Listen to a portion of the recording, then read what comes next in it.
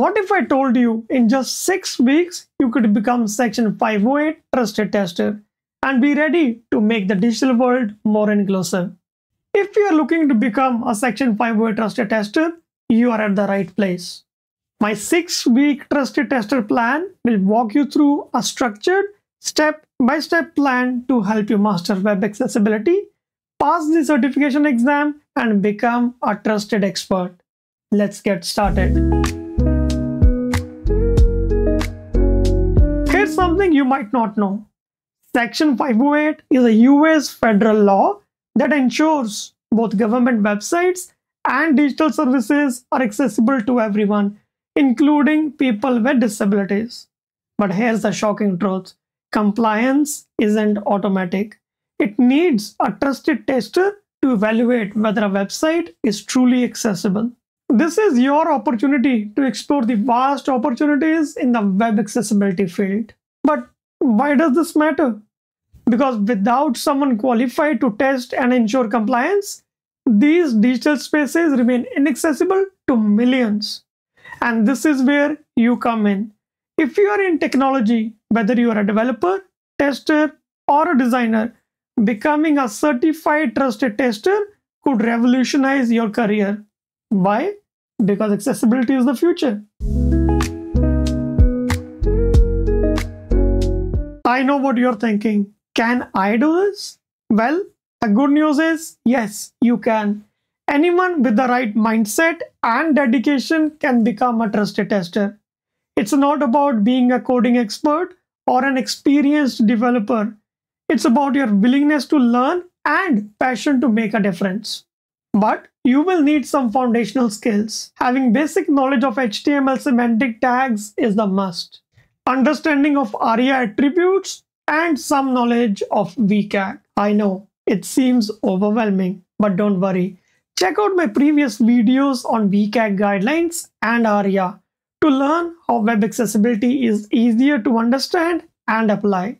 Before we dive into the next section, I want to take a moment and appreciate some amazing viewers who took time to comment on my videos. Saranya, thank you for admiring my IPL website audit. Dave, your comment made my day the other day. And Akash, thank you for your comment. Want a shout out in my next video? Comment on this video what is your biggest takeaway and have you ever considered taking a certification? Alright, so how do you actually become a trusted tester? Here's the step-by-step breakdown. Enroll in the free self-paced training offered by the Department of Homeland Security. That's right, it's absolutely free. Complete their online modules within 180 days that cover everything from the automated tools to the manual keyboard testing. Complete all courses, the practice exams, and the trusted tester for web certification exam to earn the certified tester credential. The training walks you through the real-life accessibility barriers like missing alt text, poor navigation, and bad color contrast. If you master these, you will be ahead of the game. Now, let's talk about passing this exam. Most people fail because they underestimate it. This is not just a multiple choice quiz. It's a practical exam where you will be testing a real world web application. Questions change every time and you will be testing a real website. And the best possible answer will be considered as the correct answer. You will need to identify the accessibility issues using the ICT testing techniques. You must follow the trusted tester conformance test process. I know that's a mouthful, but I will be explaining it later in the video.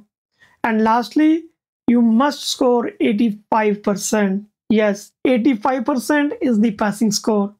I know it's tough, but let me tell you, if you have practiced, you will crush it.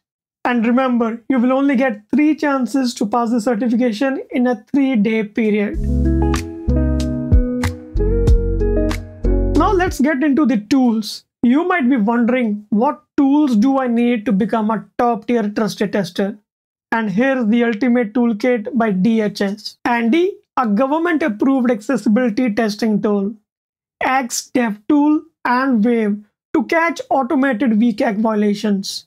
Keyboard navigation, because we have to test for personas using keyboard only. And lastly, screen readers like NVDA and VoiceOver to experience the website as the blind user do. DHS testing process aligns with the ICT testing baseline, ensuring compliance with the revised Section 508 standards, including VCAC 2.2 Level A and AA.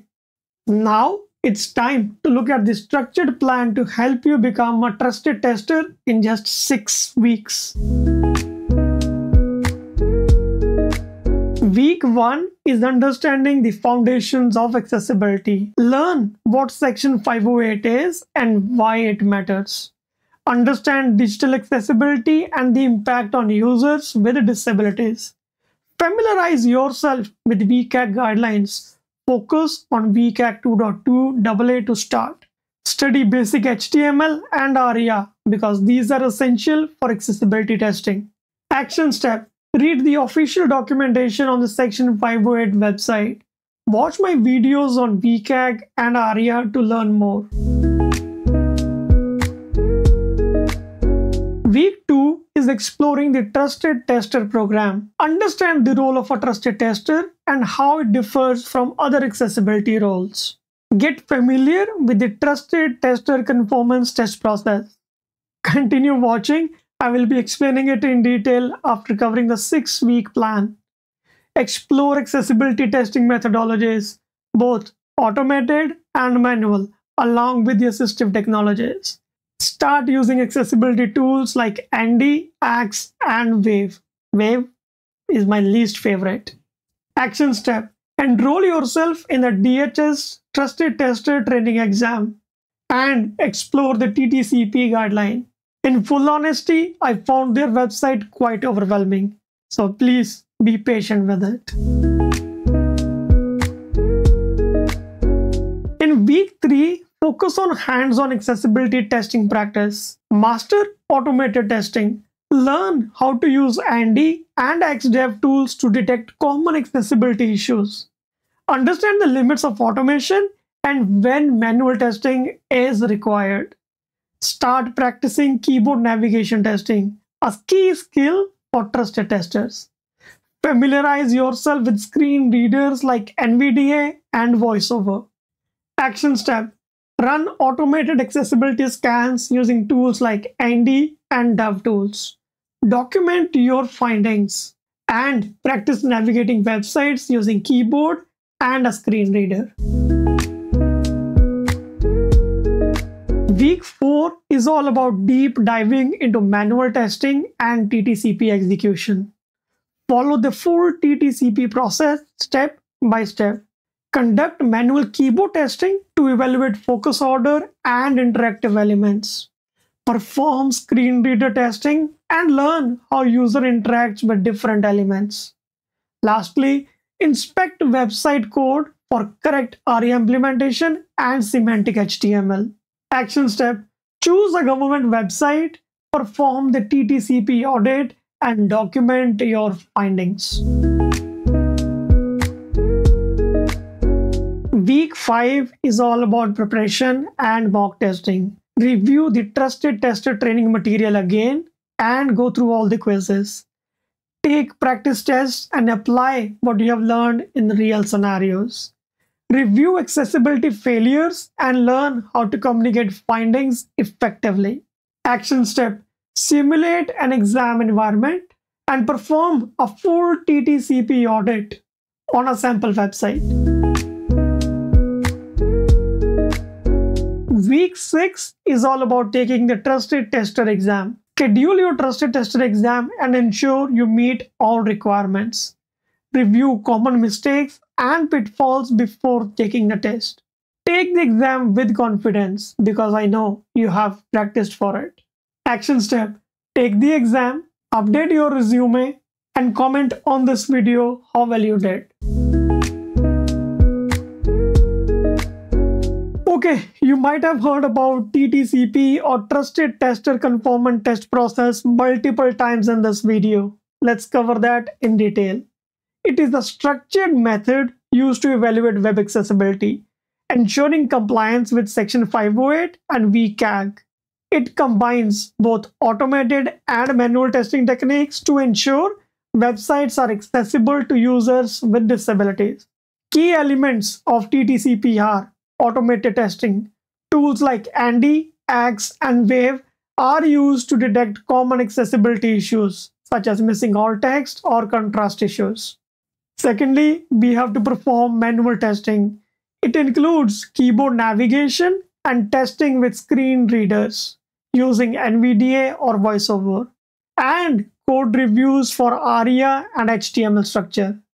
And at third, we have documentation. After testing, a report is generated highlighting issues and providing recommendations for improvements. So, what are the steps in TTCP?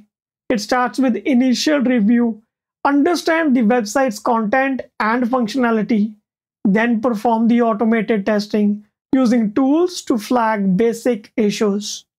Then you perform the manual testing, check keyboard and screen reader accessibility, perform code reviews, inspect HTML and ARIA implementation, and number 5, create the accessibility report.